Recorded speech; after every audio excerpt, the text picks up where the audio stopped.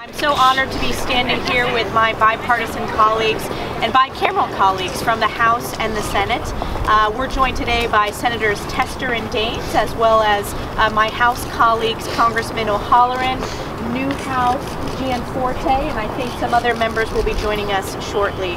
I also want to take this opportunity to thank the President and CEO of the National Association of Community Health Centers. Tom, you have done a tremendous job in your leadership and your work in organizing this event. And I also, most importantly, want to thank each and every one of you advocates who are wearing your red scarves to advocate for the importance of community health centers. It's truly great to see all of you on this cold day. As you know, community health centers provide families across our nation with critical health care and preventative services. In fact, community health centers serve 27 million people nationwide. That's 1 in 12 Americans. In my district alone, I represent New York's 21st District.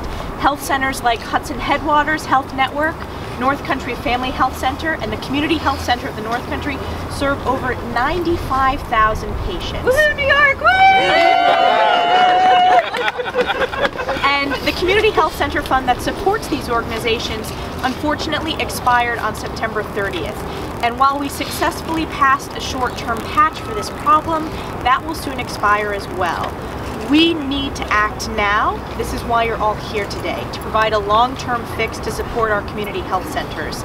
Last September, I introduced H.R. 3770, the CHIME Act, a bipartisan bill to extend Community Health Center Fund for 5 years.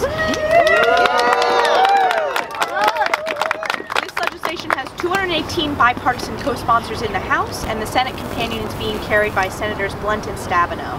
And on Friday, I'm proud to have led a group of 105 of my Republican House members in a letter to Speaker Ryan urging him to attach an extension for community health centers to any legislation that will be moving quickly to the President's desk. And I am so pleased today that House leadership has heard our call and is including a 2-year extension in the government funding bill to support community health centers that will pass the House today.